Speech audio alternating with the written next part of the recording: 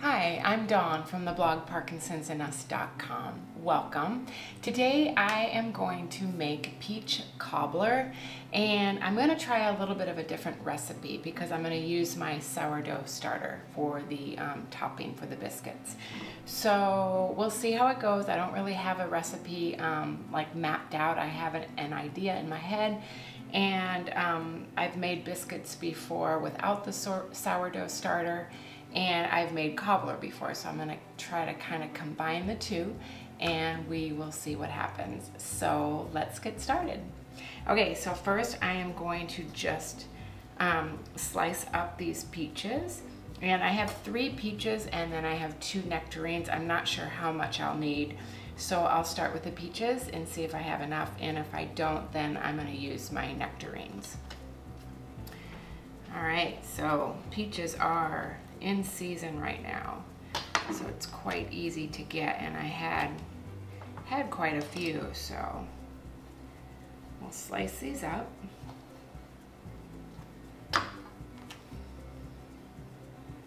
You know they're ripe when you slice them in half and they pull apart quite easily.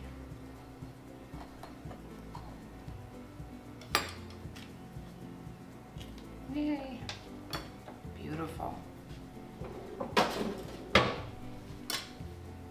right, so we're just gonna do little thin slices.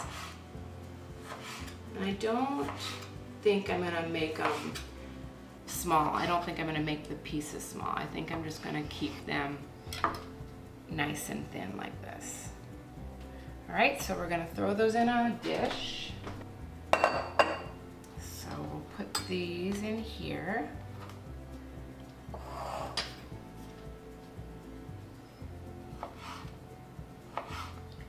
Get nice and thin.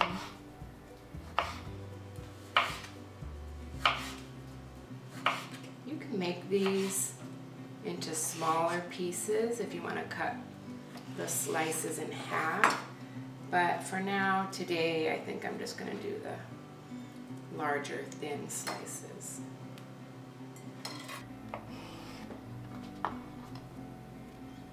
Okay, so that's 3, but I think I will do more. I think I will do the 2 nectarines just so we have enough.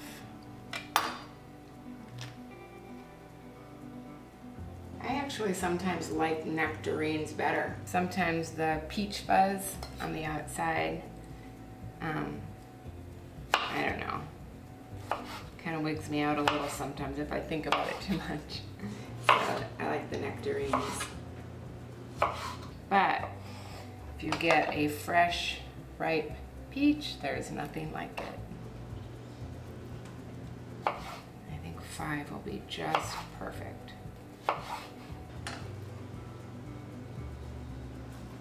Okay, I'm gonna go wash my hands. Okay, so next we are going to use a 1/2 cup of sugar, but I'm going to use monk fruit.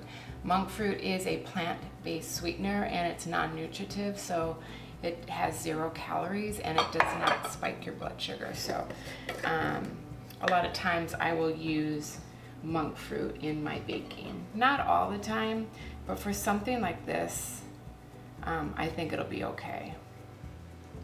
So I'm going to use a 1/2 cup,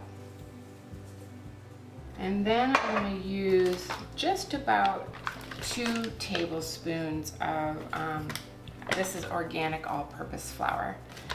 So this is just to kind of help the peaches grab onto that sugar and give it a nice kind of consistency, a nice maybe syrupy texture. And then we're just going to mix this up. Similar to like when you make a strawberry shortcake, you do the same thing. You slice up your strawberries and then add sugar, although I don't add flour to my strawberry shortcake. But this, I wanted the sugar to really just kind of grab onto those peaches, so.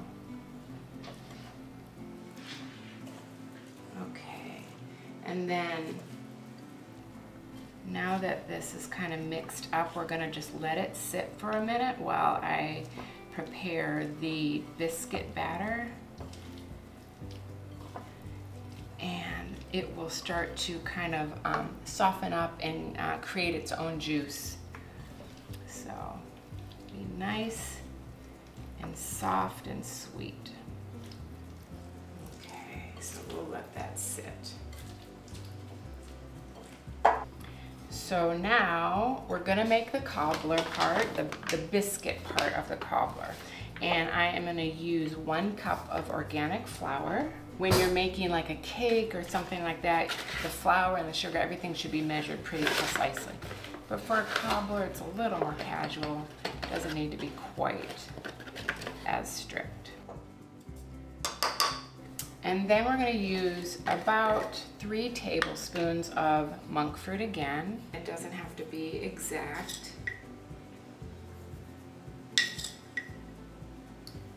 And then we're going to use 2 teaspoons of baking powder and 1/2 teaspoon of sea salt. So 2 teaspoons.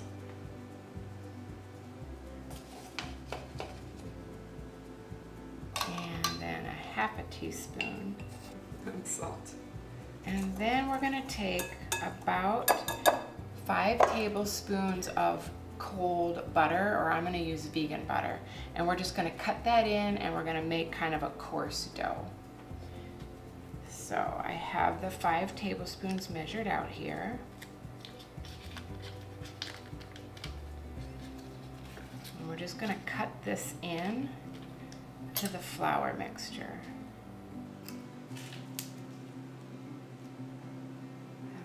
Cut it in thirds like that, and then just kind of cut it in pieces.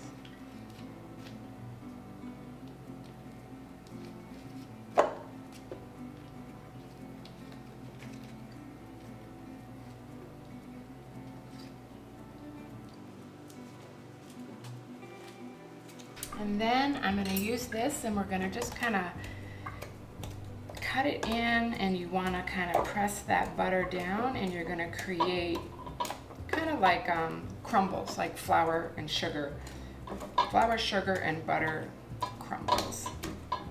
When you do it this way versus melting your butter and just pouring it in, it creates more of a flaky kind of biscuit versus heavier. So for something like this, I wanted it a little more light and flaky. But if you don't have the time to do it this way, it works just as well if you melt the butter and just pour it in. Okay, so I think it's crumbled up pretty well. If you can see this, see how it's crumbled up? You see how that's crumbled? Okay, so this has been sitting for a while.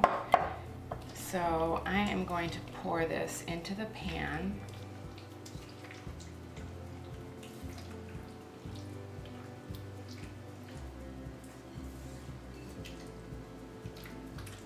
That looks perfect. Nice and juicy, which is what we want.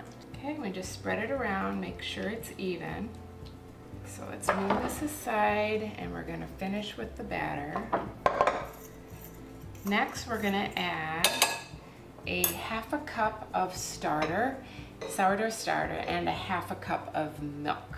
I am using organic soy milk, and it's unsweetened, but you can use whatever alternative milk you'd like. About 1/2 cup, we'll see how that works. And we'll do a 1/2 cup of starter. Alright, this is my sourdough starter.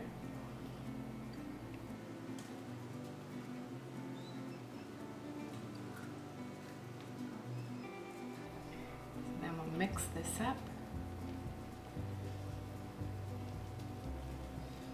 Yeah, I think we'll have to add just a little bit more flour, just because the sourdough starter made it a little not too wet, but the ratios are off a little. So we'll add maybe like a 1/2 cup more flour. So this is where the winging it part comes. We're just kind of play it by ear. Yeah, that's better. Looks pretty good. It mixed up very nice. Now when you cut in the butter like that, you don't want to mix too much because you want that butter, that crumble, flour, butter, sugar crumble to stay that way. You don't want the butter to kind of mix in completely with the flour and the sugar. So from here, we're just going to put it over the peaches. I'm just gonna do some dollops, and I think it'll spread out just nicely in the oven. If you want, maybe I'll spread it out a little bit before I put it in the oven, but we'll see. We'll see how this goes. Kind of like how it's just dolloped on. Makes it look kind of homemade and rustic looking. I think it looks pretty good. I don't even think I'm gonna spread it out. I wanna see how it turns out just like this. Okay, these look pretty good. I preheated the oven to 375, so I'm gonna put them in for, I'm gonna start at 30 minutes, but it might take more like 40, but I will start at 30 and I will check on them. So let's put these in the oven.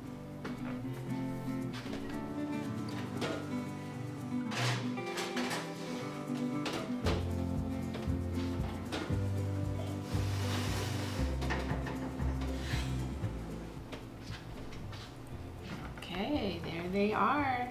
Whoa, they look good.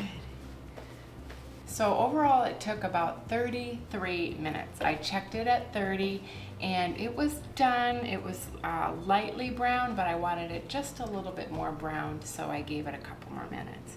So overall it took about 33 minutes. So I would say set your oven to 375 and give it about 30 to 35 minutes and you'll be fine. So I'm just gonna let this cool, and then I am going to make myself a plate and a nice hot cup of coffee. So I hope you like this video, and I hope you'll give the peach cobbler recipe a try. It's very easy to make, and it's a lot of fun during the summer with all of the fresh fruit. You know, you can make this cobbler with blueberries. I'm actually going blueberry picking tomorrow here on the Cape, and I thought I could also make a blueberry cobbler with the same recipe, just instead of the peaches, using the blueberries. So feel free to mix up your fruit depending on the season. The biscuit will always be the same. So lots of fun, super easy, great for a summer dessert. And if you want to be part of the Parkinson's and Us community, I would love that. I'll put a link down in the description below. And it's a wonderful, supportive community where I provide nourishing recipes and joyful living tips for care partners everywhere. So until next time, bye for now.